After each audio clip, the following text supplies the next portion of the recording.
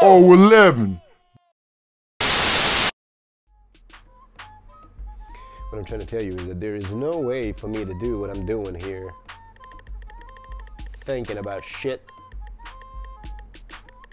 that I constantly have on my mind. So meditation is very important, and smoking some trees also very important because it gets your brain to oscillate at a different frequency, and then different shit happens.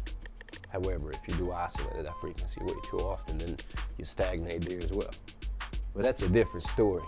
I'm not here to tell you about your smoking habits, you son of a. I'm here to teach you how to make a song. So that's what we're gonna do.